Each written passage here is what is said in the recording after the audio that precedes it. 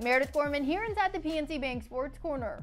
Anyone who says Bill Belichick doesn't have very good luck drafting players needs to reassess after this past season. The Patriots' 2021 rookie certainly stepped up on the field, and the new class of players is ranked first in Pro Football Focus's rankings. Quarterback Mac Jones, who was taken in the first round, and Ramondre Stevenson and Christian Barmore, who were two of the Pats' next three picks after Jones, all factored into the ranking, which led to being donned the NFL's best rookie class. Of course, the Patriots will have another opportunity to do so again with the NFL draft coming up pretty quickly in late April. PNC Bank, helping to make banking easier.